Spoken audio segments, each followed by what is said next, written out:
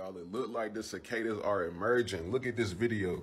Look at this, y'all. This is my gazebo where I like to enjoy my time.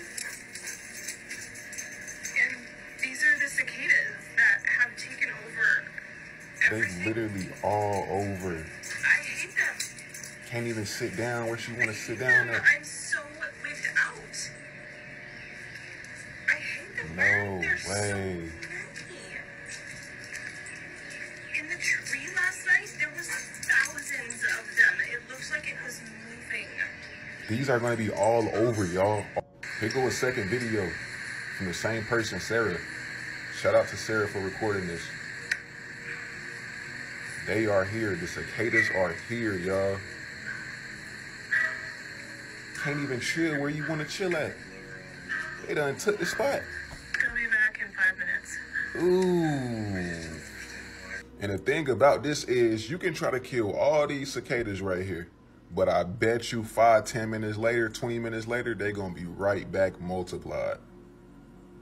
This is so nasty, and this is going to be everywhere. Just about trillions of cicadas. This is nasty. This is disgusting. Have y'all seen any cicadas near y'all? I hope not. And they ain't been around me just yet, and I hope they don't come around me. Let me know what y'all think about this video in the comments. This is absolutely disgusting. Can't even chill where you want to chill at. Ugh. Something to look forward to. Possibly hundreds of millions of cicadas will invade parts of the U.S. next month. Yeah, so that's when the 13-year periodical brood makes its appearance, and you could see some around here. Well, something interesting about these insects is that they can carry a sexually transmitted fungus. It can affect as much as 10% of the population. You can tell if cicadas have this fungus because its abdomen will be missing, and they become what's known as zombie cicadas. It has them become hypersexually active. And so the males will want to still, even though they do not have reproductive organs anymore because the fungus has eaten them out, they will try to mate with females more aggressively, passing on the fungus. I bet you want to know that. Fungus does not transfer, though, to other species. You may have heard or seen reports of an invasion of sorts happening in Nevada. Makes my skin crawl just looking at this. Turns out it is true. Yeah, now, we're not talking about aliens here, but a bad Mormon cricket infestation covering towns like Elko. It's got residents on edge, and there's really not much they can do. No, Lincoln Graves in Elko to show us how bad it is and what can be done about it.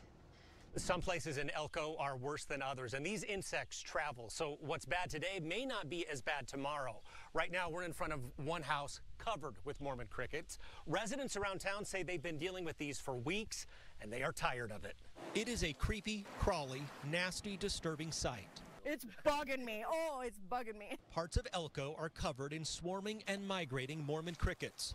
They're on the roads. You can see that they're moving and crawling, and the whole road's crawling, and it just makes your skin crawl. It's just so gross. And they cover some homes. When we looked out here, the whole wall was just covered.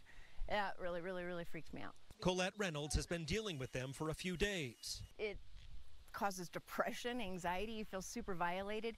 When you're inside the house, it sounds like it's raining, because they just randomly let go of wherever they're hanging onto and drop. These swarms happen a lot, but they get noticed in a populated area, according to Jeff Knight, the Nevada state entomologist. We move more and more into the native habitat where these crickets normally occur. He says it's not entirely known why they swarm and migrate, and there are limited options for people to keep them at bay. There is a pesticide route if they want to go that route.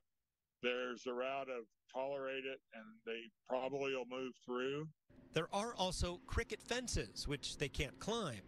Colette is trying to tolerate for now, hoping they disappear quickly. Some people say they'll move through 3 or 5 days, but for some reason they're really sticking around our house. I'm not sure why.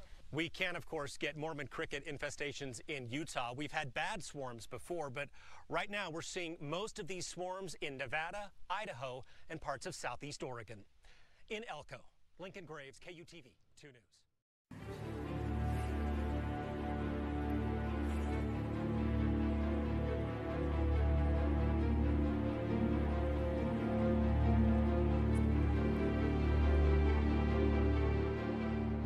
A surprising invasion of mosquitoes has occurred in the metropolitan area of Buenos Aires in Argentina, and many even mention that they seem to form large clouds in the air.